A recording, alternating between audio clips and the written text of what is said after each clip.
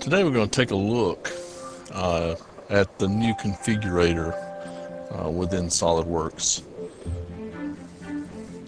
As you can see, we're going to start by activating a drop-down menu that's been added and customized in SolidWorks to fit your customer or to your needs.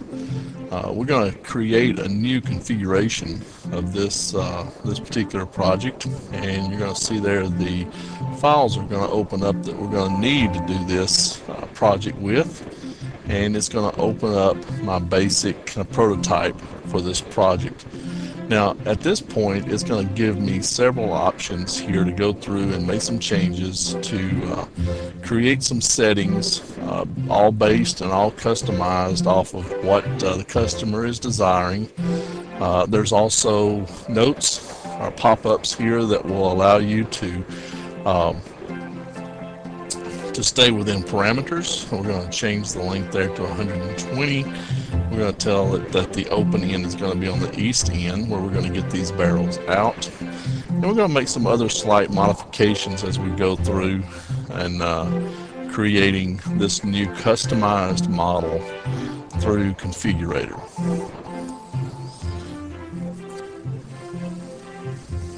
As you can see here, we have the hopper here that we can go in and make changes to. And as these changes are made, the area for stiffeners is also updated, as you can see, to make sure that there's enough stiffeners on these hoppers to keep it from collapsing from the weight. So this is an automatic thing that's being done as we go through and do the configuration. And we also have the ability to use existing configurations of the flange, or we can actually create a custom configuration and then go in and actually put in our own part number, our own part, if you will, to use in this particular configuration.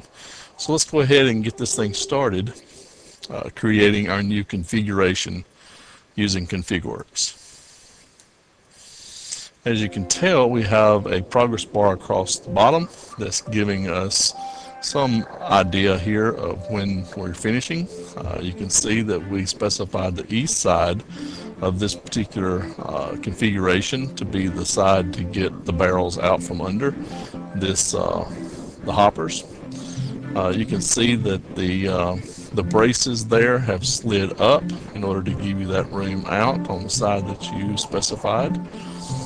And we're going to go in now and take a look at a couple of drawings that it generated, and you can see there the supports there on the drawings. Now with these drawings, you can go in and actually move the parts around, move the views around, and clean them up. But we can also use e-drawings to publish these drawings, that they can be sent out to your customers. Your customers can then hit the play button on e-drawings and actually see a rotated 3D model of the entire configuration of this model.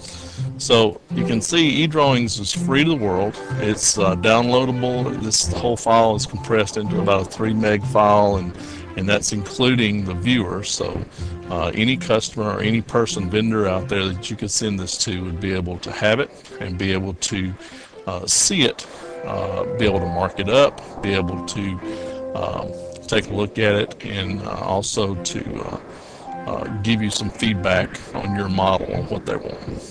Now we take another look at the drawings that we did. You'll notice that some of the drawings, some of the dimensions are out there are not necessary because they were stiffeners that weren't needed. We're going to do some alignment here on some balloons to make sure that they're aligned both horizontally and vertically, to just do some cleanup work. You're going to see a bill of material here that's been created just for this hopper, not for the entire part, but this is just for the hopper that you see here. Now you can also see here other views that are not necessary, so we're going to go in and take those views out and hide them. Also in this one as well, there's a couple of views there that was not needed, so we'll remove those. You can also see how we can go in and adjust dimensions to align them to make it more pleasing or more visibly readable, just simply with a click and a drag. We can go in and move notes around and drop them in place, and also the views themselves, and just do a quick cleanup of the job that SolidWorks has done, or ConfigWorks has actually done for us, by moving these views around and adding a couple of more dimensions if necessary for the manufacturability of these parts. You can add a couple of dimensions here, a couple of center lines. Any of this is easy in SolidWorks with just a click and a drop and drag.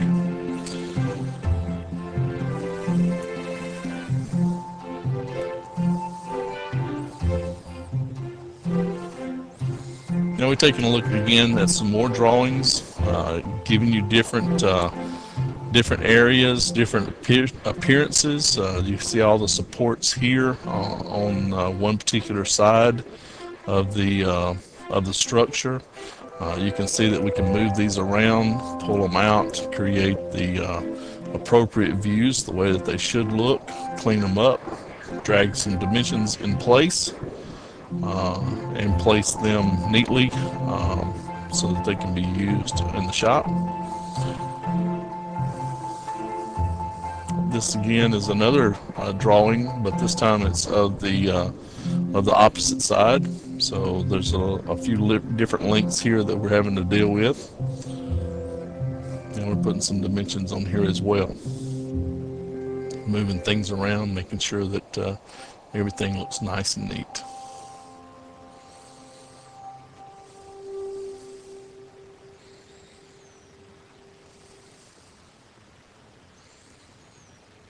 We'll go back to our model now, and we'll make some changes to this. Just we're going to prepare this thing, go ahead and make some changes, and tell it that we want to have the front of these, the inlets, to be changed, and we want them to be 3 panels each. And as you can see, SolidWorks actually replaced each one of those panels with one with 3 panels on it. So now it's just a matter of going in. We can make that change automatic, but now it's just a matter of going in and editing that component pattern and going in there and just telling it which components that you want to skip when making this when making these patterns. Now the one on the end, once this finishes up, you'll see that the one on the end kind of sticks out. Well, we're going to go back in and replace the one on the end with a simple flat pattern, just a sheet metal flat pattern that will not have an inlet there. So we're going to go in and select the blank from our configuration listing and tell it OK.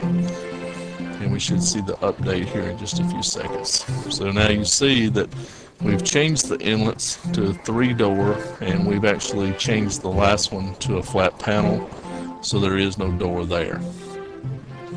We can go in and change the components here, the configuration as well.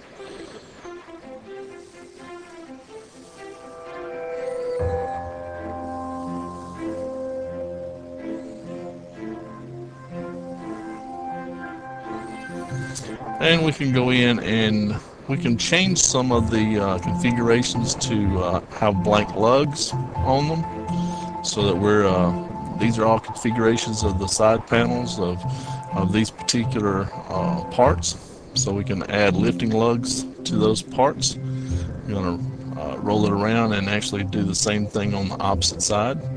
Change that configuration also to the reservoir with the lifting lug on it as well. So now we have a center of gravity there that we can actually lift this whole assembly up without having a problem with getting it off the ground. And as you see here, our drawing's updated. You see the lifting lugs in there. You also see the three-door components, how they also updated in our drawing as well. And very easily being able to change and do things with Configurator. Thank you very much. If you have any questions, please feel free to give us a call.